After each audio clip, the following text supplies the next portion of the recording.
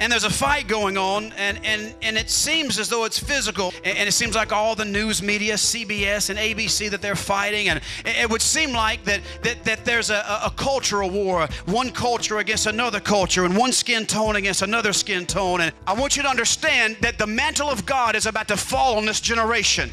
I want you to hear me prophetically that there's an anointing coming like the church has never seen that's about to fall on this generation.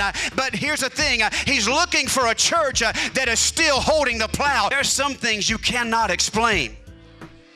I can't explain to you how a God took off deity and stepped into humanity and hung on a cross, but on the third day he got up. I can tell you about it, but I cannot explain it. I can't tell you how the Spirit of the living God will embody an individual of a fallen nature. But once you repent and have received Christ, I can't tell you how he embodies you and gives you a heavenly language. There are some things that I cannot tell you and explain to you didactically and explain to you in a mathematical formula, but I can preach to you and testify about it, that I can tell you that he's a God that saves. I can tell you he's a God that redeems. I can tell you he's a God that'll fill you with the baptism of the Holy Spirit with the evidence of speaking in tongues. I can tell you that he's a God that heals. I can't explain it. I can tell you he's a God that will be there when you have your foot at your loved one's casket. I can't tell you how he does it. There's some things that you cannot explain.